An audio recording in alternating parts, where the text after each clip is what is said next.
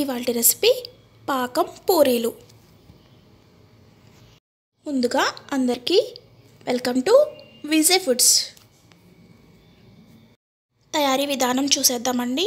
ముందుగా ఒక మిక్సింగ్ బౌల్లో 1 కప్ మైదా తీసుకోవాలి.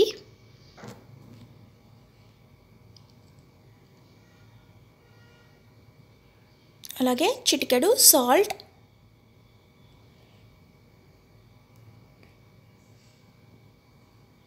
1 స్పూన్ బటర్, కరిగించిన బటర్ అండి. ఒకసారి బాగా కలుపుకోవాలి.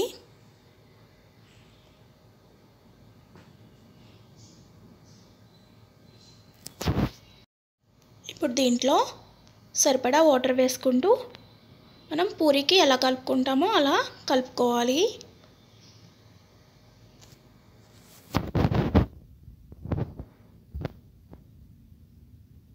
ఇలా కలిపేసుకొని ఒక 10 మినిట్స్ పక్కన పెట్టుకోవాలి. ఈ లోపల ఒక కడాయి పెట్టుకొని 1 కప్ షుగర్, అలాగే 1 కప్ వాటర్ వేసుకొని పాకం రెడీ చేసుకోవాలి.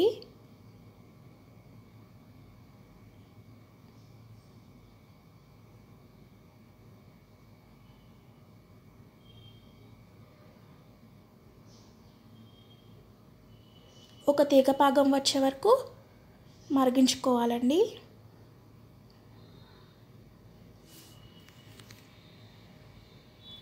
పాకం మరుగుతూ ఉంటుంది. ఈలోపు ఈ బ్యాటర్ని ఒకసారి బాగా ఒత్తుకొని చిన్న చిన్న పోర్షన్స్లా డివైడ్ చేసుకోవాలి.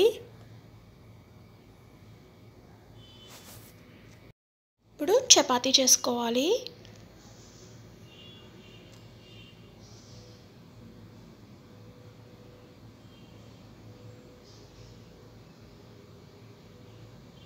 కొద్దిగా మైదా స్ప్రెడ్ చేసుకుంటే క్రింద అంటుకోకుండా వస్తుందండి.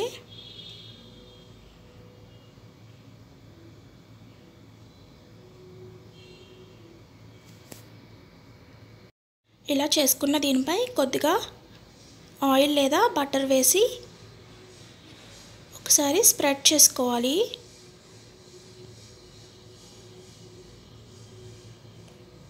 స్ప్రెడ్ చేసుకుని ఇలా ఫోల్డ్ చేసుకొని మరలా ఒత్తుకోవాలండి చపాతీలాగా.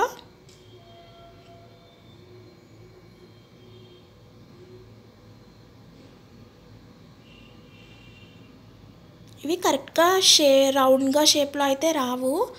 నేనైతే ఒక చిన్న బాక్స్ తీసుకొని దాంతో కట్ చేసేసాను. రౌండ్గా వచ్చాయి నాకు.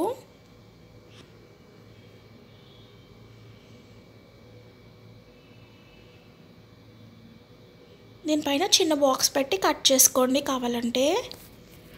నేను ఇలా రౌండ్గా పూరీలు చేసేసుకున్నాను. పాకం ఒక తీగ పాకం వచ్చేసిందండి. ఇప్పుడు స్టవ్ ఆఫ్ చేసేసుకొని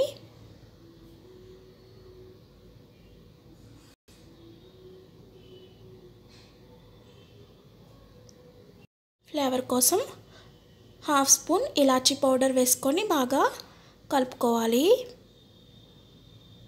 ఇది ఆప్షనల్, నచ్చిన వాళ్ళు వేసుకోవచ్చు.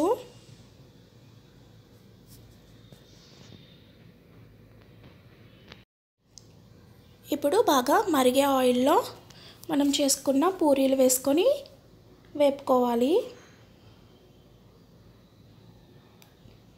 ఈ వేపుకున్న పూరీలు వేడిగా ఉండగానే పాకంలో వేసేసుకుంటే పాకం బాగా పీల్చుకుంటాయండి. ఎప్పుడైనా స్వీట్ తినాలనిపిస్తే ఇంట్లో ఉన్న ఇంగ్రీడియంట్స్తోనే ఈ పాకం పూరీలు సింపుల్గా చేసేసుకోవచ్చు. చాలా టేస్టీగా ఉంటాయండి. ఒకసారి తిన్నారంటే మళ్ళీ మళ్ళీ కావాలంటారు. తప్పకుండా ట్రై చేయండి.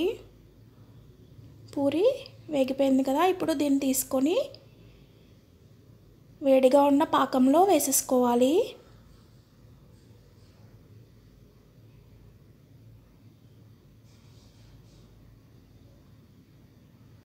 ఇలా పూరీలన్నీ పాకంలో వేసేసుకోవాలండి. వేడిగా వేసుకోవడం వల్ల పాకం బాగా పీల్చుకుంటాయి. ఎంతో రుచికరమైన పాకం పూరీలు రెడీ అయిపోయాయండి. తప్పకుండా ట్రై చేయండి.